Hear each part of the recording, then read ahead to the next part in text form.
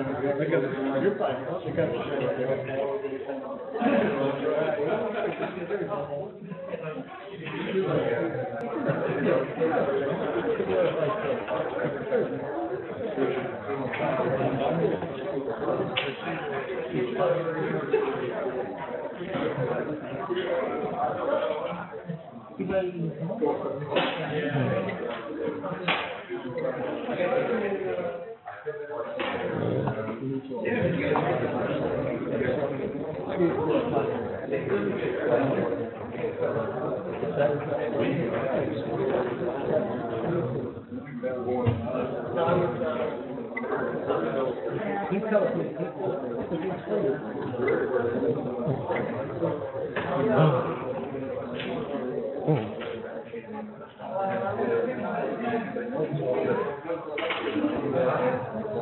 getting need to get the laptop on. It's not working right. What about the laptop? Oh, getting the laptop display.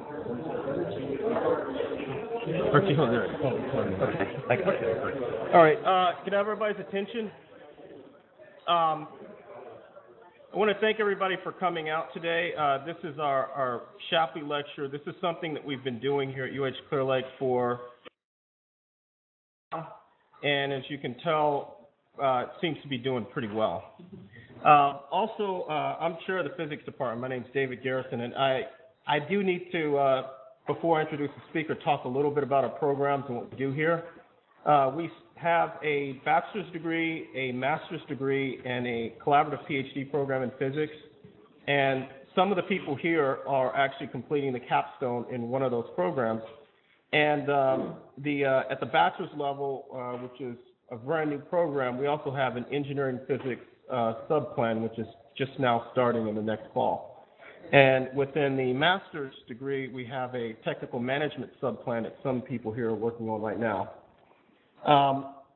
With our speaker series, what we do is once a year in the springtime, we bring in several different speakers, and usually at some point, usually either the beginning or end of the semester, we have what we call the Shapley lecture. And this is a lecture which is sponsored by the American Astronomical Society. And so we've got some materials about from the American Astronomical Society, talking a little bit about the things that they do and some different programs that they have. And what they do is they basically made this possible so that we could bring in a speaker that we wouldn't normally be able to bring in.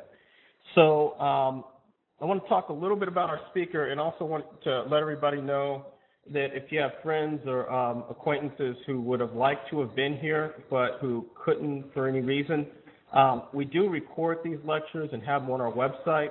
So probably by sometime tomorrow, there will be at least an audio and PowerPoint of today's lecture. So you will be able to go back and review a lot of this stuff in case you missed anything.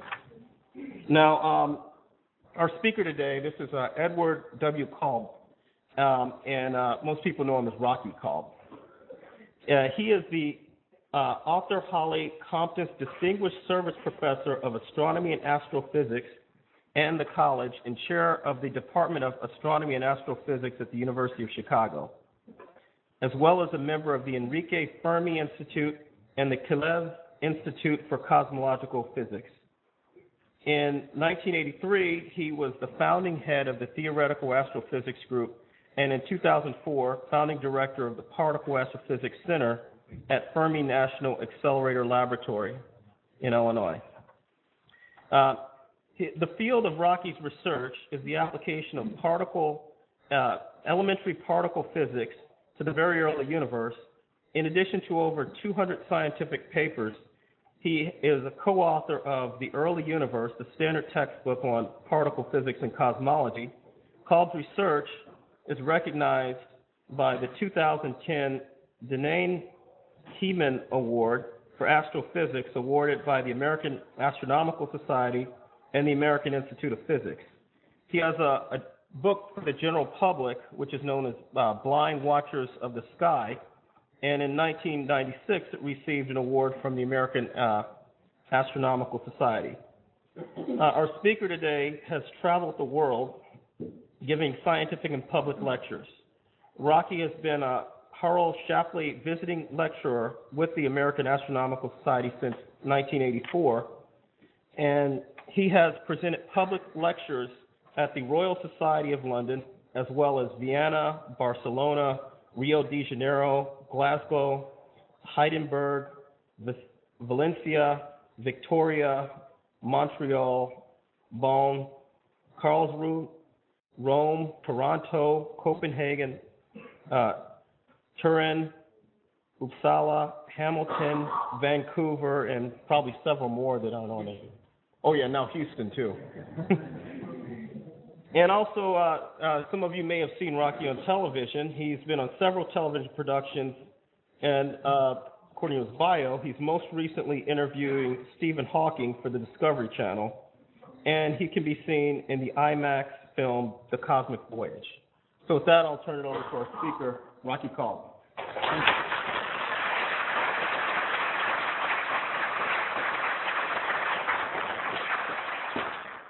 Thank you, David. It's a pleasure to be here in Houston. What I'm going to talk about this evening are the mysteries of the dark universe. Now, for thousands of years, astronomers have looked up in the universe and seen what's there in the universe by the light emitted by stars and galaxies. But I'm going to talk about things that we don't see by the light they emit. I'm going to talk about things we infer are there by the actions they have on the things that we do see. So we don't directly observe the aspects of the dark universe, but we infer they're there because we see phenomena that we can't explain by what is observed. And it's mysteries with the plural because we've divided these mysteries into dark matter and dark energy. So there's a matter component that's a mystery of the universe and an energy component. And it seems to act in completely different ways. Dark matter seems to act through gravity to pull things together, to hold things together, while dark energy seems to be another aspect of gravity that pushes things apart in the expansion of the universe. So one pulls, dark matter, one pushes, dark energy. So dark matter seems to be an attractive aspect of gravity, while dark energy seems to be a repulsive aspect. We don't know what, otherwise it wouldn't be a mystery, we don't know what dark matter is, we don't know what dark energy is, but we have a picture in our mind that we think is the best guess at this time. And the best guess for dark matter is that it is a new species of yet to be discovered elementary particle. That the mass of the universe is dominated by some type of new particle that we have not yet discovered. And the best explanation for dark energy that we have at present is that dark energy is the result of a remarkable property of completely empty space. Completely empty space with nothing in it seems to weigh something.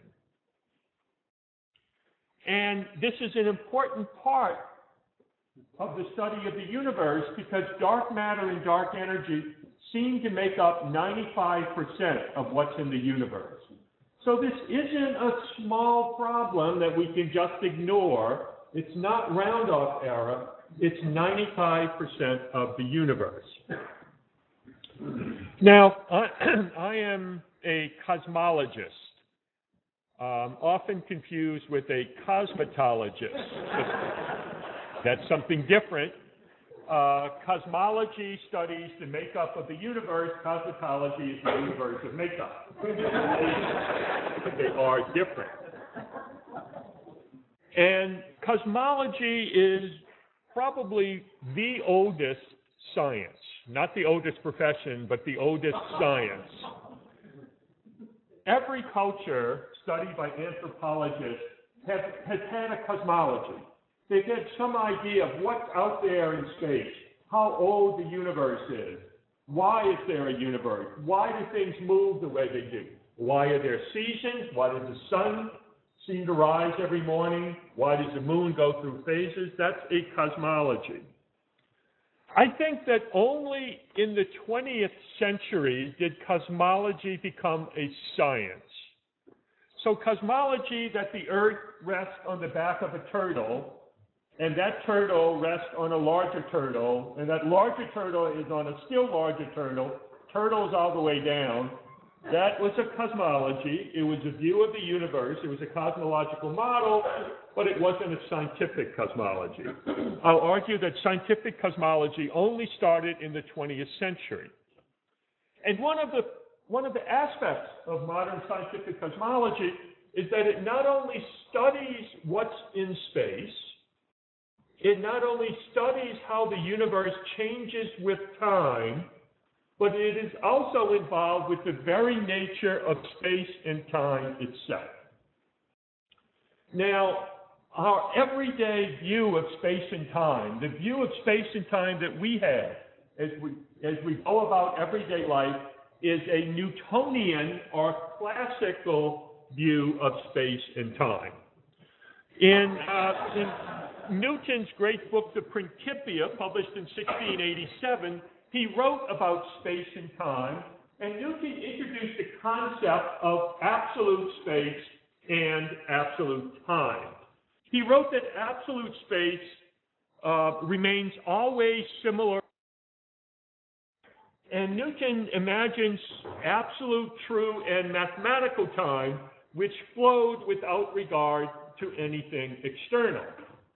So in Newtonian physics that we experience in our everyday life, space and time is fixed. You can't do anything to change space. You can't do anything to change time. In Newtonian physics, it's a study of how objects move through space, the changes of properties of those objects over time, but space and time is a fixed playing field that physics, the laws of physics, act out of.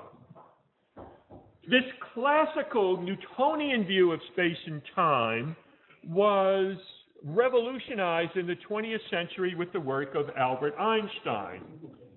And he made two remarkable inferences about the nature of space and time.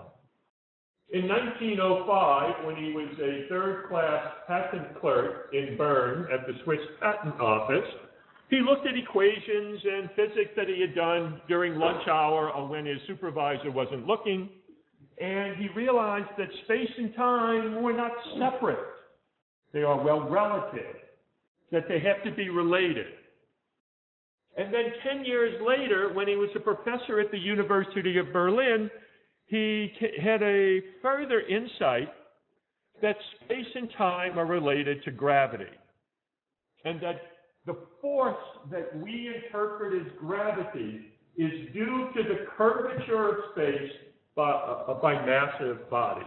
So space and time are not absolute, fixed. They're relative and they can change. Massive objects can change space. Velocities can change time. Space and time are not absolute in the Newtonian picture. So Einstein developed his new theory of gravity, which still is the best theory of gravity that we have now in 1915, in November of 1915. He soon realized that this new theory of gravity was a tool that would allow him to understand the universe in ways that we could not before. So he used his theory of gravity to try to understand the universe. Now, in this evening's lecture, I will show one equation and one graph. You're allowed, according to the union rules of lectures at 7 o'clock, to show only one equation and one graph. And the equation I will show to you is an equation of Einstein. Now, it's not going to be E equals mc squared. Everybody's seen that. It's the equation that describes his theory of gravity, the Einstein field equations. And it are these equations that we will use to try to understand cosmology, to try to understand the universe and the origin of the universe, So in some sense, these equations are describe the origin, describe Genesis. Excuse me. Now, experts in the audience, like David, will say, well, it looks like one equation, but this is actually a shorthand equation, a shorthand notation for 10 independent equations. So in some sense, it's the 10 commandments of Genesis. Now, David will also remind me after that although there are 10 equations and 10 commandments, you only have to obey 6 of them, just like the other 10 commandments. It's, you know, these are 10, pick any 6. 6 out of 10 is a pretty good day for a lot of people. So in fact, there's only 6 commandments.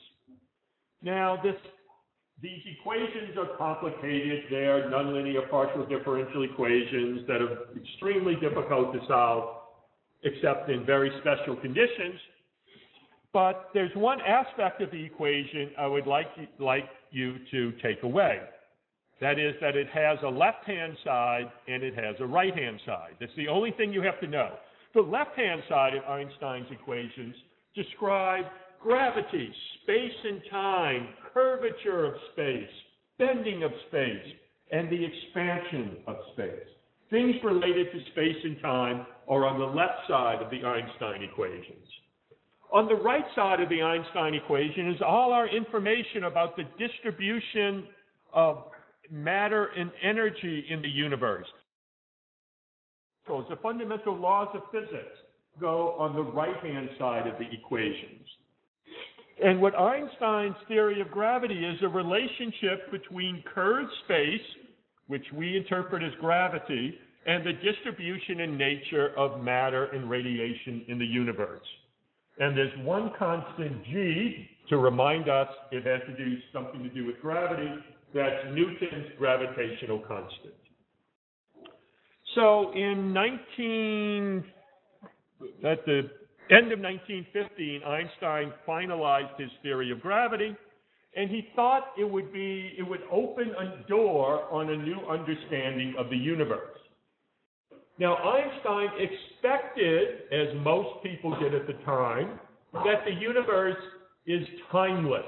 It's ageless. It didn't have a beginning.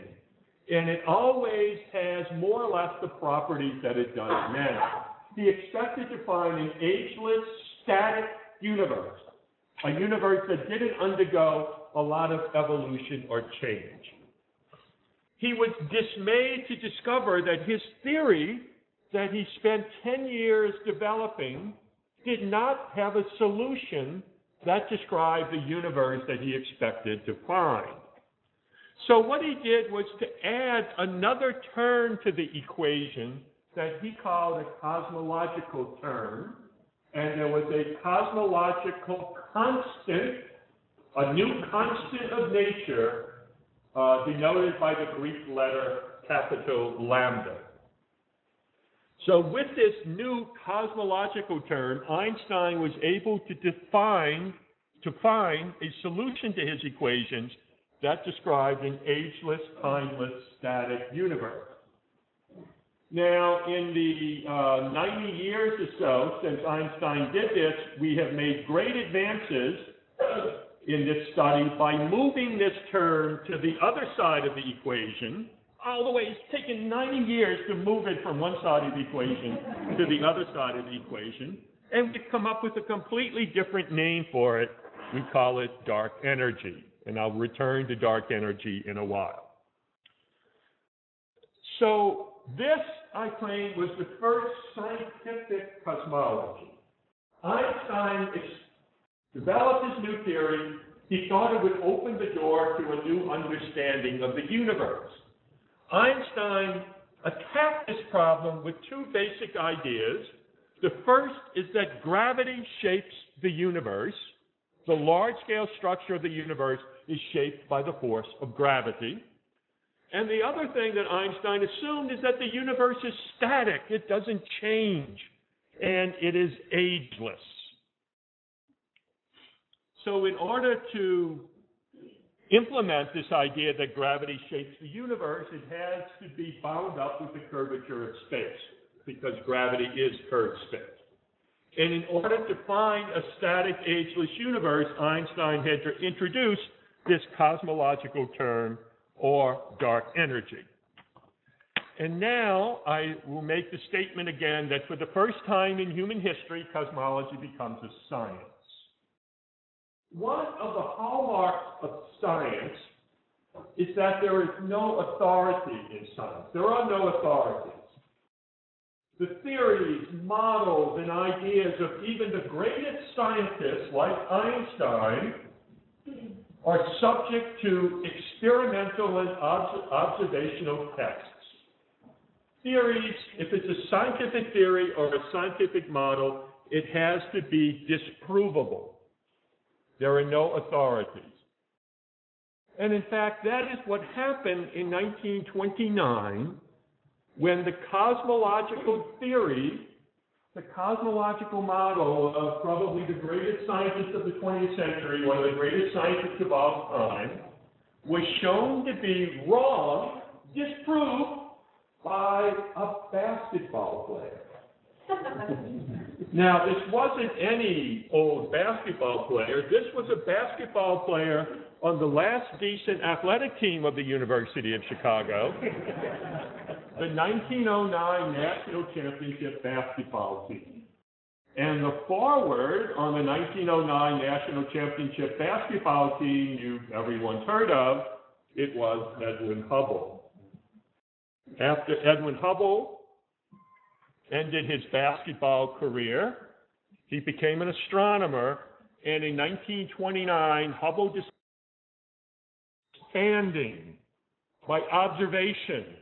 Einstein was wrong in his assumption that the universe is static. His cosmological model was overturned by the observations of Hubble, who showed that the universe is expanding, and scientists inferred that the universe is not static, it's expanding, and if it's expanding, it's not ageless, it started with a bang. And this led to a cosmological model that we still use as a basis to study cosmology today, the Big Bang Theory.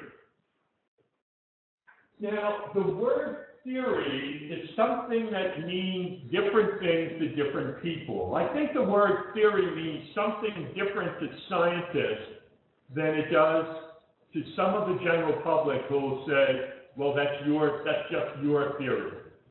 A theory is something more than the imagination of somebody. Conspiracy theories and, that's ideas of people, but a scientific theory has to fit into a framework, it has to be testable, it has to explain a lot, an all-encompassing idea. So, generally people will say, well, evolution, that's just a theory, you should consider all of the possibilities. The Big Bang is just a theory, you should consider all of the possibilities. I remind them that gravity is just a theory, and if you approach the edge of your roof, please consider all possibilities. But the Big Bang, in fact, we know, is more than a theory, much more than a theory. It is a television program. Now, a theory has to do more than just account for what we already know. It has to make predictions. One of the predictions of the Big Bang is that if the universe began with a hot state, a hot Big Bang, there should be a remnant, an afterglow of the enormous radiation that was present in the beginning of the universe. This was a prediction, and this was in fact discovered in 1965 in the Nobel Prize winning work of Penzias and Wilson, who determined that the temperature of the universe everywhere is 3 degrees Kelvin. Nowhere is it 0 degrees because of the fireball of the Big Bang.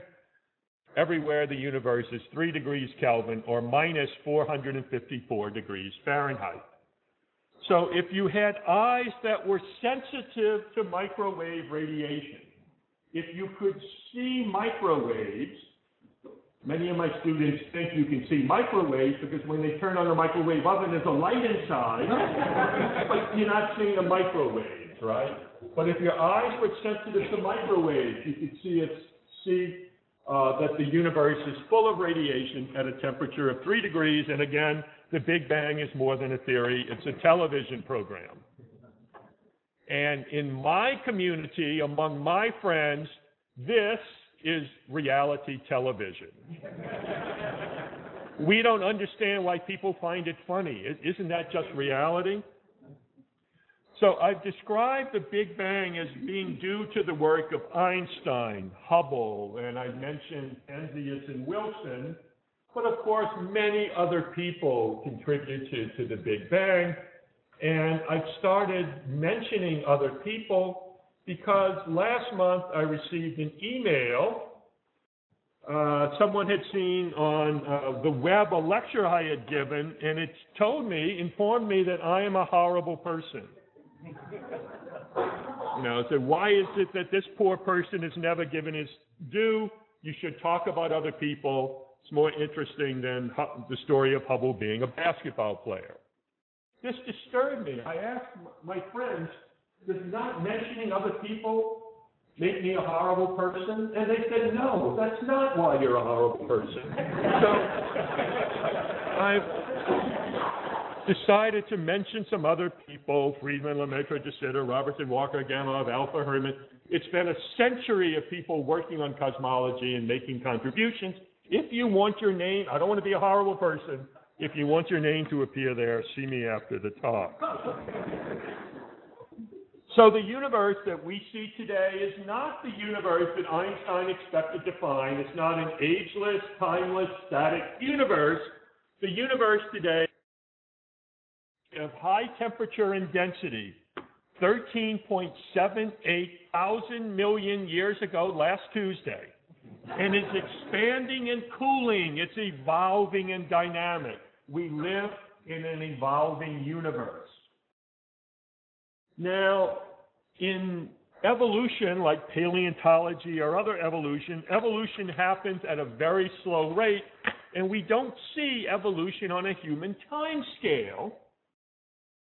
But astronomy is lucky because we can directly observe the evolution of the universe by employing time machines. Astronomers have time machines. Paleontologists, evolutionary biologists, they can only talk about what the Earth was like 65, 70 million years ago, but astronomers have time machines. The time machines we have to study the universe are telescopes. Telescopes are time machines. Because of the finite velocity of light, the farther out in space we look, the further back in time we look. It takes light a while to reach us from distant objects. When we look at the sun, we're seeing the sun not as it exists the moment we see it, but as it existed in the past 8 minutes ago, because it takes light 8 minutes to reach us from the sun. If we look at a nearby bright star, we're looking at the star not as it exists in 2011, but as it existed perhaps 10 years ago, because typical bright stars we see are 10 or 20 light years away. The farther out in space we look, the further back in time we see. Things that are farther away appear younger. I always notice that people in the back of the room appear a little bit younger to me than people in the front. So the lesson is, if you want to appear young, don't stand too close to people. Try to stand far away. So look, using telescopes to look out in space and back in time, we can directly see the evolution of the universe. And when we look out in space and back in time and try to understand the evolution of the universe, we are struck with the aspect of the dark universe. The first part of the dark universe is dark matter. And the idea that much of the universe is dark goes back to the 1930s and the work of the astronomer Fritz Zwicky. In 1933 and 1937, Zwicky looked at clusters of galaxies, regions of space that contain thousands of galaxies, and came to the conclusion, because of the way the galaxies move, that there must be a lot of mass holding this cluster of galaxies together. And there was much more mass than he could see in the form of stars or galaxies. Most of the mass in the cluster of galaxies, Zwicky determined in 1933 and 1937, was dark. I think this was a remarkable observation and a remarkable result. But for some reason, for 50 years or 40 years, people didn't really pay that much attention to it. They said, that's interesting. Anything else you want to tell us? It wasn't until the 1970s and the work of the American astronomer Vera Rubin that this idea of dark matter came to the forefront. This is the one graph you'll see. This is a graph that looked at an individual galaxy. And what Vera Rubin did was measure the rotational velocity, the orbital velocity, of stars about the center of the galaxy. This is the velocity of stars about the center of the galaxy. This is a number 100 kilometers per second. And she measured how that changes with distance from the center of the galaxy. And this point here is 20,000 light years. And if you measure how rapidly a star is orbiting about the center of the galaxy, you can determine the mass interior. Just as we can determine the mass of the sun by measuring the rotation of the orbital velocity of the Earth about the sun. And if all of the mass in the galaxy was contained in stars, this is the curve that Vera Rubin would have expected to see. That stars that are farther from the center of the galaxy have a smaller orbital velocity, just as planets far from the sun have a smaller orbital velocity than planets close to the sun. It's just Kepler's third law of planetary motion. But that's not what Vera Rubin observed. She observed that the velocity does not increase, that it increases slowly, and there must be more mass to a galaxy than she can see in the form of stars, and that's what is known as dark matter. So when we look at a galaxy, we're not seeing the whole thing. We're only seeing the tip of the iceberg. Most of the mass of a galaxy is invisible to us. So when we look at a galaxy, we're only seeing a part of the puzzle. There are other pieces of the puzzle that we don't see that we call dark matter. Now, we don't see dark matter. We don't detect it in any way other than the effect that it has pulling the galaxy together, holding it together. If it wouldn't be for dark matter, galaxies are spinning so rapidly. If it wouldn't be for this extra matter holding it together, the stars in the galaxy would fly out into space. The galaxy would not be bound. So we can't see dark matter, but occasionally every month or so, in my office on the south side of Chicago, someone knocks on the door and walks in and tells me excitedly, I can see dark matter. I try to direct them to the medical center, ask them about their medication, why they're not taking it anymore. We don't see dark matter. But we can ask our computers to tell us what a galaxy would look like if we could see dark matter. So let's give dark matter a color. Let's color it purple and blue. And this is what a galaxy would look like. The galaxy that we see, the galaxy of stars, these beautiful, enormous images that we get from space telescopes and telescopes on the ground would just be that little yellow disk that's in the center, surrounded by a halo of dark matter. That's dense, indicated by the red here around the galaxy. Then the density becomes smaller, indicated by the purple, and smaller still, indicated by the blue. And the new computers suggest that there should be little clumps of dark matter around the galaxy. The galaxies are much larger than the enormous galaxy that we see. We don't know what this red and purple and blue stuff is. We don't know what the galaxy is made of. So there are missing pieces in the puzzle when we try to understand the nature of galaxies. So what could it be? Well, let's look at Einstein's equation of gravity, his theory of gravity. Curved space is gravity, and it depends upon matter plus energy. The first thing you might say is perhaps Einstein didn't have the last word on gravity, and there's not really dark matter. We just infer there's dark matter. Perhaps Einstein's theory of gravity doesn't work on scales as large as a galaxy. Recent observations have suggested, proving things is very difficult, but have a strong suggestion that Einstein's theory of gravity, and Newtonian gravity in fact, is adequate for something the size of the galaxy. So we don't think that is the answer. Another possibility that people have suggested is that perhaps there's more mass and we don't see this other stuff that the galaxy is made of because it's in the form of something that's hard to see with telescopes. Planets are hard to see with telescopes. We only see them with reflected light.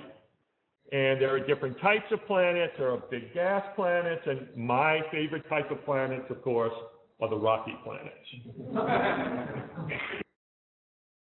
Just full of gigantic chunks of rock that we don't see.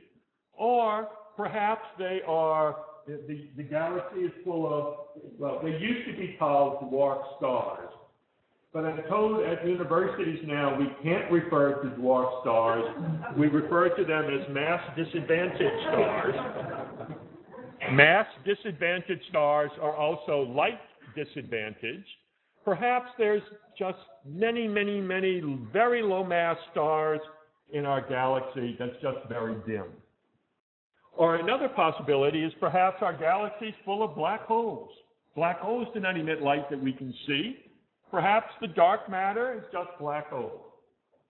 Now together, the planets, mass disadvantaged stars, and black holes go by the name of massive astronomical compact halo objects. I'll say that again, it just rolls off your tongue. Massive astronomical compact halo objects, or MACHOs. The other possibility that we have thought about is that it's not MACHOs, but it's weakly interacting massive particles, or WIMPs. So is our galaxy and the mass of other galaxies dominated by MACHOs or WIMPs? Oddly enough, the observations seem to point to the fact that WIMPs are stronger than MACHOs. Something that surprised a lot of people, but the best idea today doesn't mean it's right. This is a mystery. We don't know what the answer is. It wouldn't be a mystery. The best possible solution to this mystery of dark matter is that everywhere in the universe there are weakly interactive massive particles, a new type of particle that was produced in the primordial soup. And the idea that early in the history of the universe, much earlier than the first second in the history of the universe, particles like quarks and anti-quarks got together, annihilated, and produced WIMPs and anti-WIMPs. And these WIMPs and anti-WIMPs are very weakly interacting. They're around us in our galaxy. They're in this room. We don't quite know their mass, but if this idea is correct, in every liter of space, there's probably 3 or 4 WIMPs. 3 weakly interacting massive particles in every liter of space.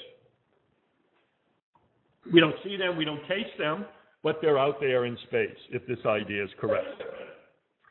So, this is a scientific theory. It's an idea. Theories and ideas and models have to be subject to experimental detection and observation and falsification. Otherwise, it's not a science. So, you say, you have this idea that quarks and anti-quarks make WIMPs and anti-WIMPs in the primordial soup. Why don't you build a big telescope and look out in space and back in time and see the WIMPs being produced? Unfortunately, we can't do that. We can look out in space and back in time only to 380,000 years after the Bang.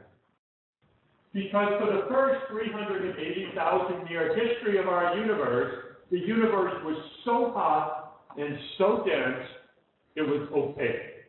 We can't see through it. So no matter how large of a telescope we build, we can't look out in space, back in time, to a fraction of a second of the Bang, back to the primordial soup to see the WIMPs and anti-WIMPs being produced. So we can't directly observe this happening in the primordial soup 13.78 billion years ago, but we can do something else that's almost as good, perhaps. We can make WIMPs today in soup factories that make primordial soup. We can recreate the conditions that have not existed in the universe for nearly 14 billion years at particle accelerators by colliding particles together at very high energy. When we collide particles in accelerators at very high energy, we can recreate in a little region of space, in this case, at Fermilab, 35 miles west of Chicago, the conditions that were present a billionth of a second after the Bang. And these are enormous machines. This ring is 4.26 miles in circumference, and it's a tremendous achievement to accelerate particles to high energy, to collide them together, and produce the product of Fermilab, the primordial soup. The product is primordial soup. And we can look for the WIMPs in the primordial soup by going back to this idea that in the early universe, this is the theory, that quarks and anti-quarks collided and produced WIMPs and anti-WIMPs. So this thing here is something, it's a depiction of something that's known as a Feynman diagram, named after the great 20th century American physicist Richard Feynman, who had these idea of diagrams that we use in physics to try to understand the interactions of particles. Feynman drove around in a van where he painted Feynman diagrams on his van, and he was honored. It was a long time ago because the stamp was only 37 cents with Feynman diagrams. So this is a Feynman diagram showing a quark and anti-quark producing a WIMP and an anti-WIMP.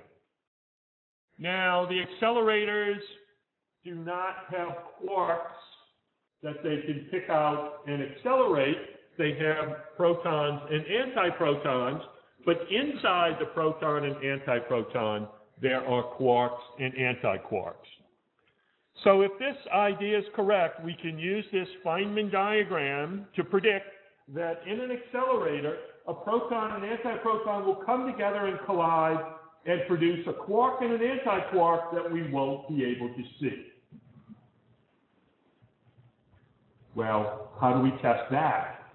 Something comes together and collides and it produces something we don't see. So if you close your eyes, you wouldn't see it. Well, we wouldn't see it even in the detector. But in fact, there is a way to see it because there's so much energy. If we have sufficient amount of energy, we can produce a jet of energy in the collision and look for a process that's proton plus antiproton, making the WIMPs plus a jet. So the way this is being searched for at Fermilab and now at CERN is to collide protons and antiprotons together, producing a jet of particles that go off in one direction and nothing that goes off, nothing that we can detect that goes off in the other direction.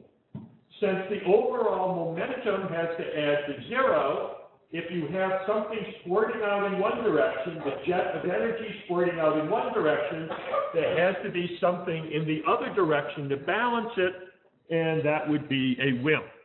So you won't see the WIMP, you would infer it exists by measuring the energy of all of the particles that comes out of the other end. So this is something that people are looking for at CERN and at Fermilab today. So there are known ingredients in the primordial soup: gluons, photons, bosons, protons, all these new elementary particles that are in the primordial soup. And there's a race to discover the secret ingredient for the primordial soup. That's the dark matter. There's another way we can prove or disprove this idea that WIMPs are the dark matter. We live in a sea of WIMPs. There are 3 WIMPs in this. If you take a snapshot of this liter, there's about 3 WIMPs in this liter. The WIMPs aren't just sitting there, though. They're passing through us with a velocity of 300 kilometers per second, about 200 miles per second. The WIMPs are just passing through us. We live in a sea of WIMPs. We don't detect them because they interact so weakly with everything around us. So let's go back to our Feynman diagram, and now we're going to do something fancy with it. We're going to reverse some of the arrows. According to the rules of Mr. Feynman, if you reverse, I don't know why I said reduce, of an arrow, you change a particle into an antiparticle. So I want to reverse this arrow, changing this from an anti-WIMP into a WIMP, and I'm going to reverse this arrow, going in this direction, making this a quark. And this same Feynman diagram describes the scattering of a quark and a WIMP.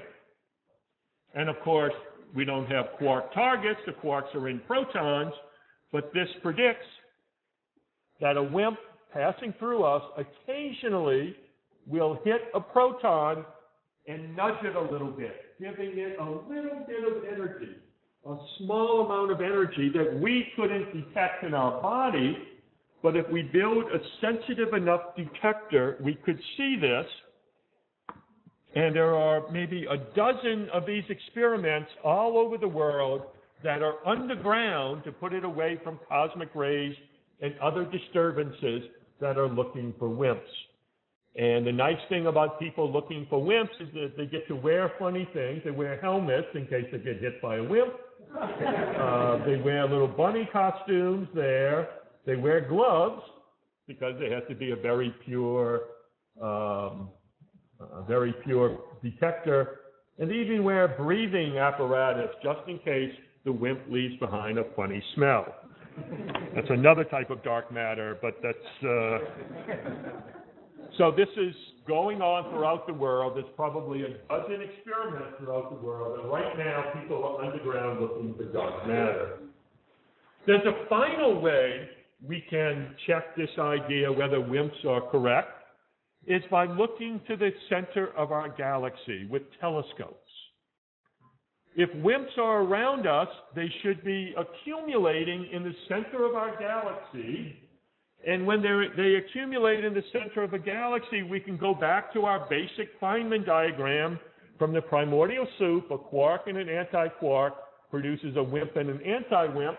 if I reverse all of those arrows, I have a process that describes a WIMP and an anti-WIMP coming together to annihilate into a quark and an anti-quark. The quark and the anti-quark fragments into all sorts of particles. There's extra energy produced, so you could produce protons, antiprotons, electrons, positrons, gamma rays, X-rays, high-energy particles known as neutrinos. And today there are, again, dozens of experiments that are looking at the galactic center for the result of WIMP annihilation today in the galactic center. My friends are flying balloons from Antarctica, satellites in space, digging under the ice in the South Pole to put detectors looking for high-energy neutrinos from WIMP annihilation, looking for the gamma rays from WIMP annihilation in various difficult to get to in inhospitable places in the world, like Namibia or Arizona, and they're looking for WIMPs. So far, we have no definitive evidence whether the WIMP idea is correct or not. There are some very interesting hints and early results from accelerators, from direct detection, from satellite experiments, that perhaps we're seeing the signal of a WIMP. We don't know. Probably in another couple of years we'll be in a better position to know. But right now it's a very exciting time to be studying this. But there's more to the dark side than WIMPs. When we again look at what we do see in the universe, we measure the expansion of the universe, and what was discovered in 1998 is that the expansion of the universe is not slowing down. We would expect the expansion of the universe to slow down because gravity is pulling everything back together. The expansion velocity of the universe seems to be speeding up. One possible, and this is known as dark energy, that seems to be pulling space apart, causing the expansion. Now, one possible explanation for dark energy goes back to Einstein's theory, curved space is matter plus energy, and bright idea after all in 1917 when he proposed the cosmological constant, maybe for the wrong reason. In 1929, Hubble discovered the expansion of the universe, and Einstein said, oops, never mind, I take back this idea of a cosmological constant.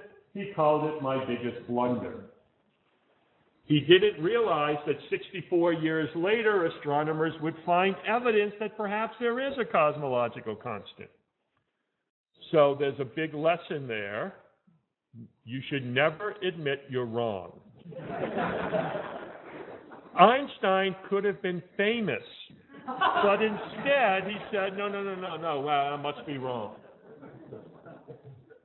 Now, if there is a cosmological constant, it amounts to a mass density of empty space that I think of as the unbearable lightness of nothing, a mass density of 10 to the minus 30 grams per cubic centimeter. And if you're not familiar with grams per cubic centimeter, it's bunch of zeros, 7 pounds per cubic inch of space.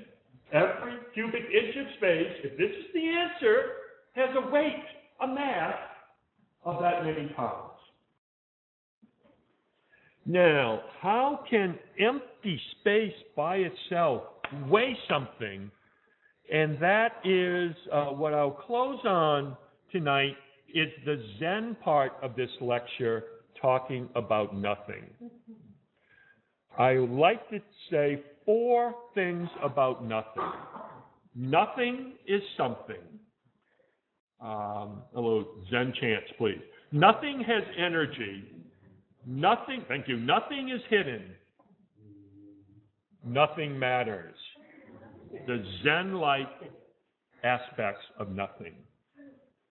First, let me just say a word about nothing is something. When I teach at Chicago, I ask my students to close their eyes and think about nothing. Some of them have been doing it the entire term, anticipating this moment when they think about nothing. So thinking about nothing, we could imagine a region of space, a little volume of space, where we remove all of the matter, all the molecules, all of the air. There's no matter there. We could imagine cooling it to absolute zero, removing all of the energy, all of the temperature. So we remove all matter and energy. What's left behind we call the vacuum, or nothing, but what we can't remove is quantum uncertainty. According to the laws of quantum mechanics, at every point in space, in the vacuum, in nothing, it's possible for a particle and antiparticle to come out of the vacuum, existing for a brief instant of time before they annihilate and disappear back into the vacuum. Nothing is something. And nothing has energy. In modern physics, the quantum vacuum all around us has a potential energy, not an electric potential or magnetic potential, but a Higgs potential. And it is this Higgs potential that gives mass to particles like electrons and W's and Z's and quarks. And an excitation of this Higgs potential is the long-sought Higgs boson. We haven't discovered the Higgs boson at Fermilab, but we have seen the Higgs boson. Pretty massive. This Higgs potential energy is 256 billion electron volts at every point in space. Nothing is hidden. My friends who are string theorists tell me that there are extra dimensions of space that are hidden. That's not true. I don't have any friends who are string theorists, but if I did, they would tell me that at every point in space there are extra dimensions, and these extra dimensions are balled up really tight and something squeezing it and holding it really small. There must be some energy associated holding together these extra dimensions. Finally, nothing matters. Dark energy, if it exists, will determine the ultimate fate of the universe. If there is only dark matter in the universe could expand for another few dozens of billion years, then recollapse into a big crunch, or it could expand forever, ever slowing, but always expanding. But if there is dark energy, then the universe will expand forever at an ever-increasing velocity. And the galaxies that we see now, the great, beautiful universe that we observe, will recede away from us so rapidly that eventually we won't be able to see it. And we will not see any other galaxies in the universe. This is why we have to do astronomy now. The galaxies are getting farther away. Let's see them now. So nothing is something. Nothing has energy. Nothing is hidden. And nothing matters. The American poet Walt Whitman said, "To me, every hour of the light and dark is a miracle. Every cubic inch of space is a miracle." In every cubic inch of space, there is a miracle. In every cubic inch of space, there's the afterglow of the Big Bang, the radiation from the Big Bang. There's dark matter, dark energy, virtual particles, the Higgs potential, extra dimensions. Every cubic inch of space is a miracle. We don't know the nature of dark matter and dark energy, but I'm confident that in the next decade, we will learn a lot about dark matter and dark energy, because we have remarkable tools that are coming online to allow us to study the nature of dark matter and dark energy. This is a photograph of a place at CERN, and High Energy Physics Laboratory. This is a person here to give you a scale where they'll produce primordial soup that's hotter and denser than the primordial soup at Fermilab. Perhaps one day soon you'll read that they have discovered evidence for a WIMP at the Large Hadron Collider. Looking out in space and back in time would take a giant leap in the next 10 years when a new generation of giant telescopes are built. This is one that we're involved with, the Giant Magellan Telescope. This is a person here to give you a scale. And this giant telescope will have sharper images that are 10 times sharper than the Hubble Space Telescope, and it will have a collecting area that's 100 times the Hubble Space Telescope, allowing us to look farther out in space and further back in time. When Einstein's new theory of gravity opened the door to a new understanding of the universe, he expected to find an ageless, static universe of stars embedded in a single galaxy. What we've discovered since is a 14 billion-year-old evolving universe of galaxies embedded in dark matter and dark energy. We've discovered the mysteries of the dark universe. Einstein, I think, would be happy about these mysteries. Einstein said the most beautiful thing we can experience is the mysterious. To Einstein, it was the source of all true art and science. He thought that those of us who are strangers to mystery are as good as dead. Our eyes are closed. Cosmologists today are no stranger to mystery. 95% of the universe is a mystery to us as we try to study dark matter and dark energy and solve the mysteries of the dark universe. Thank you very much.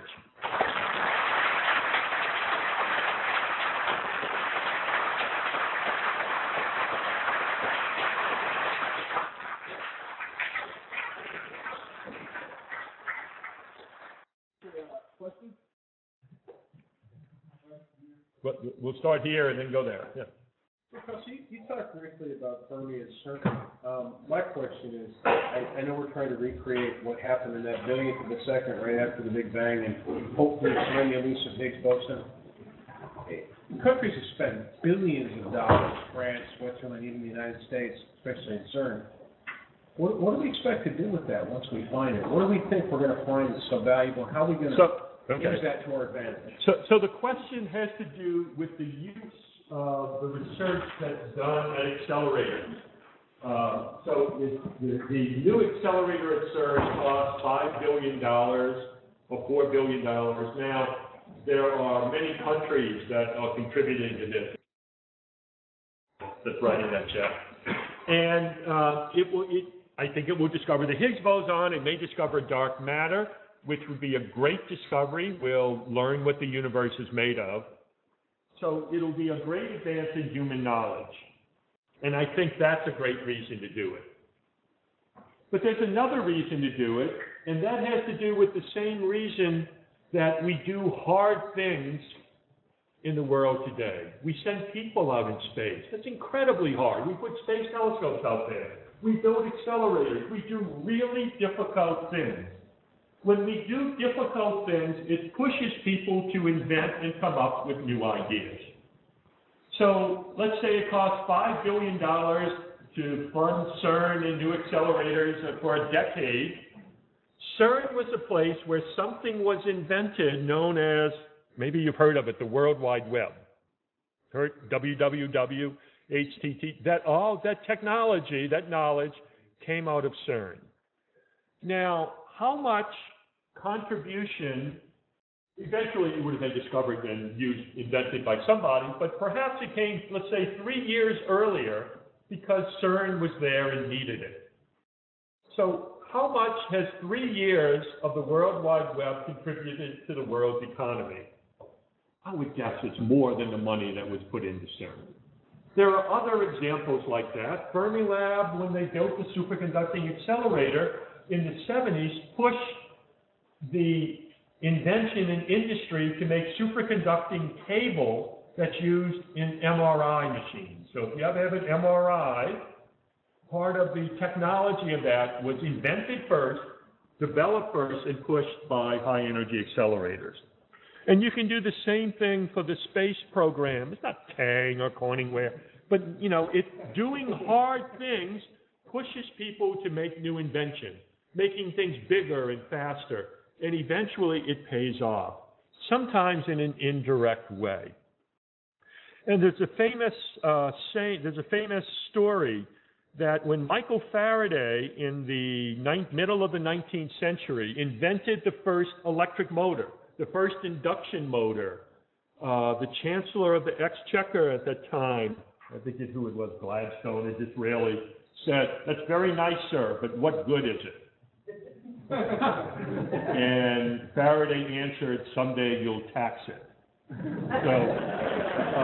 So that's a long-winded answer to a very good question. So in addition to contributing to human knowledge, it contributes to technology and makes our life better. And going back in the 1920s, there were a group of a couple of dozen physicists throughout the world studying quantum mechanics. Well, what good was that? It wasn't until 40 or 30 years later that people knew how to use that to make transistors, to make lasers, which has revolutionized and changed our life. You talked quite a bit about this idea that quarks and anti-quarks annihilate WIMPs and anti-WIMPs and vice versa. Mm-hmm. I had not heard that idea before. Are you really sure about that? So the question is, am I sure that quarks and anti-quarks annihilate into WIMPs and anti-WIMPs? We are not sure about that. I wanted to emphasize in the talk that this is an idea. Dark matter is a mystery. If we knew what the answer was, it wouldn't be a mystery. This is the leading idea for the explanation of dark matter, and it's testable, and we'll know the answer, I think, in 10 years. So 10 years from now, I'll come back, I promise, and either say, look at all this evidence we have, it's pretty conclusive that quarks and anti-quarks annihilate and WIMPs are the answer, or I'll say, remember the story I told you 10 years? I have a better idea now. So we don't know. And we don't know it's true. It's the best idea we have. Do you think this understanding could lead to a new propulsion system to travel in space and develop matter, dark matter, and put it out as dark? Yeah, well, Develop a land type propulsion system, like if there's something out there that particles can be used to propulsion as a source of energy. People talk about that, in particular dark energy. So in every liter of space, there's 1 million electron volts of dark energy. Do you know how many liters of space are out there? Now, if we could drill for dark energy, there'd be a lot of energy available. But no one can figure out how to extract this energy from nothing. So I never say never, but don't invest money yet in dark energy. Yes, ma'am. You showed a slide that said there was simulation of what the dark matter was that would influence the structure of the galaxy. Mm-hmm. And earlier you had pointed out that in that picture you showed the halo extending well beyond the visible galaxy. And Mm-hmm. as you pointed out earlier, the orbits are normally influenced by the mass inside the Yes. So why is the structure beyond the visible galaxy required? So the dark matter goes out to distances beyond where we can see stars, but we can detect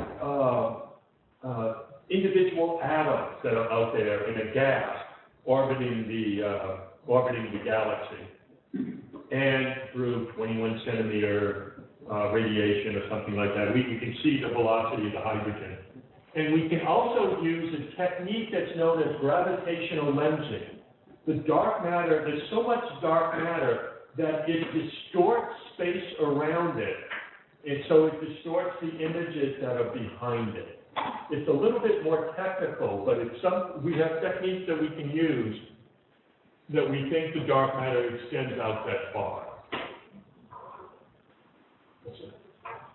In 11 days, the Space Shuttle Endeavour is going to launch from the space station. Its primary payload is the Alpha Magnetic Spectrometer, a science instrument that has been designed to detect dark matter, dark energy. Anything about that?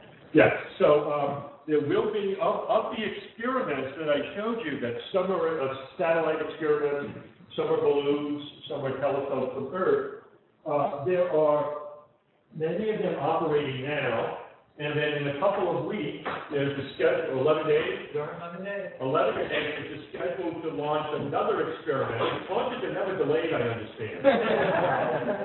To launch another experiment, the Alpha Magnetic Spectrometer, which will test some of the ideas. Among the things they will do is to look for some of the products that could be produced by annihilation of WIMPs in the galactic center.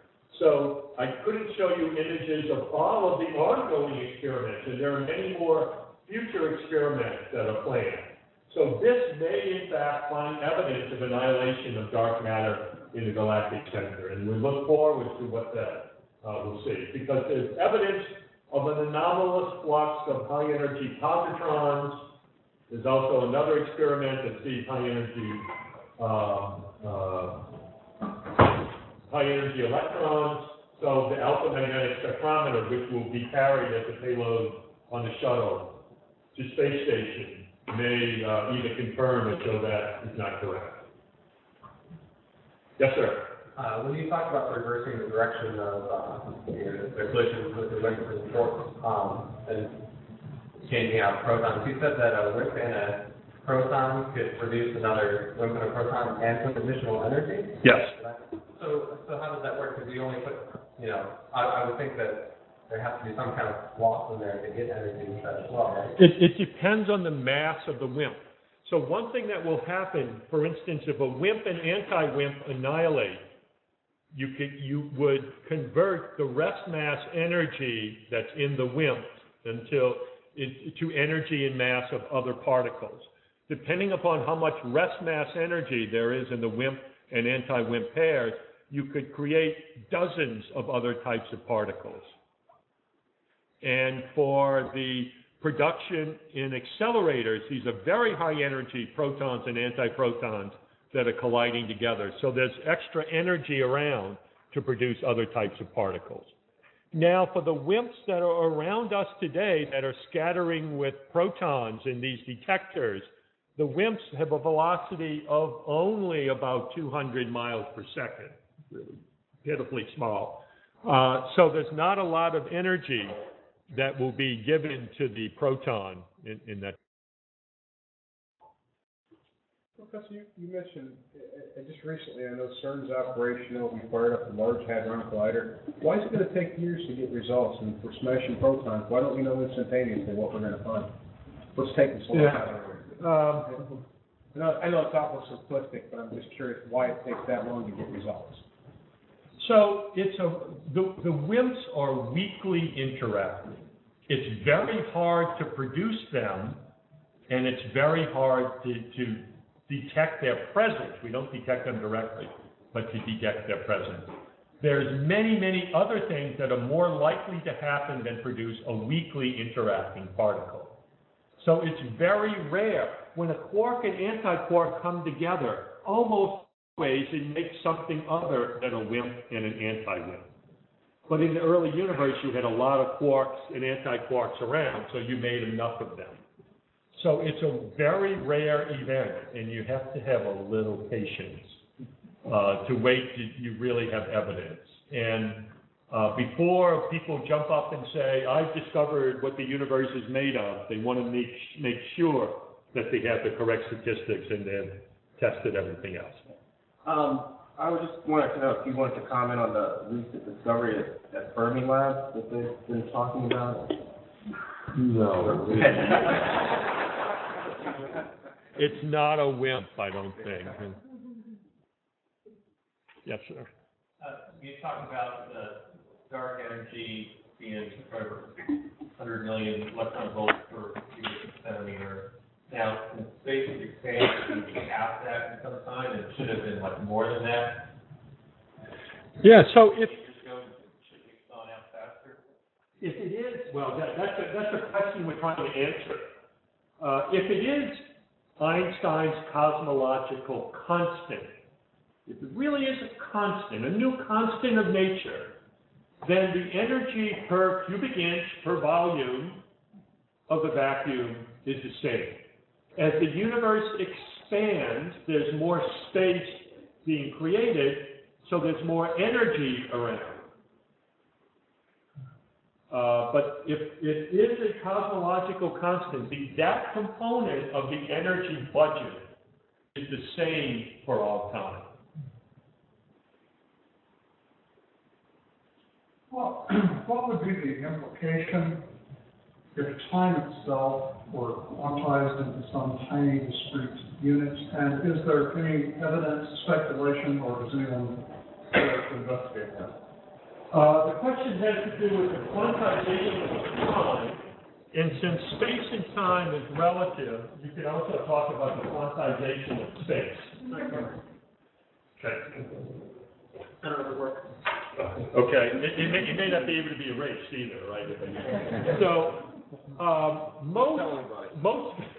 most physicists think that in fact space and time have some quantum nature, but they think that the quantum of time is 10 to the minus 43 seconds.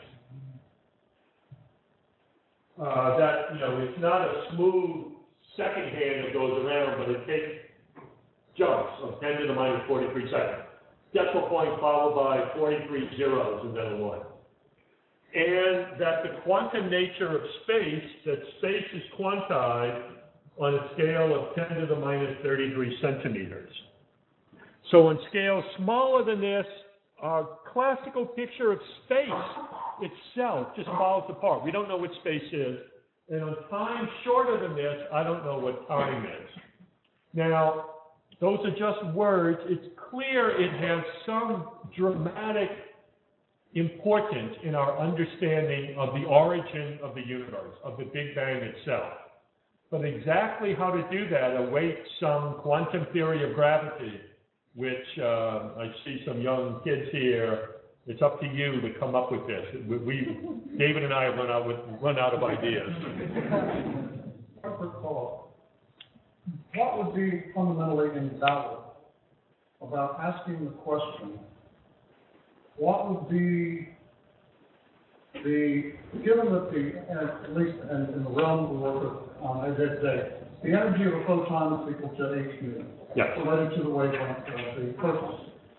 Imagine that the entire mass energy of the universe were initially, there's a picture of something else, a single photon. The numbers and calculate a dimension that's exceptionally small, smaller than that. Is that a fundamentally invalid calculation?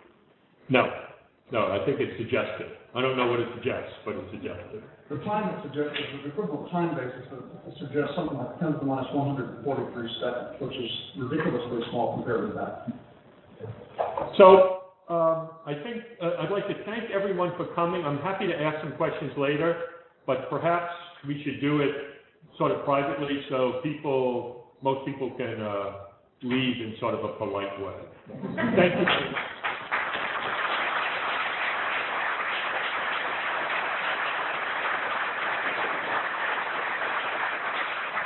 I have a couple quick announcements before everybody leaves. First off, there is a sign-in sheet, which is, or there were actually 4 sign-in sheets, so I still do need to get those back. And there are some handouts out there about the physics program and about the American Astronomical Society. And also, people who park in the visitor lot, I guess they have tokens at the police department as you go out in the Bayou building.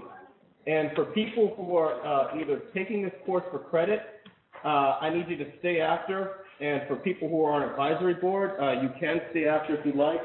But everybody else, thank you very much for coming out. And hopefully we'll be seeing you again in the future. But by the way, we are on Facebook too, if anybody wants future information about what we're doing here. Oh, let me, close out too. I have a total astronomy 101. Okay, great. Is there really a good planet in the world?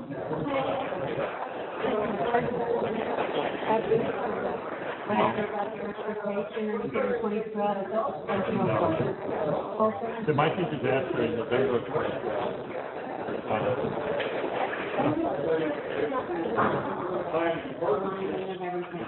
There'll be something else in November.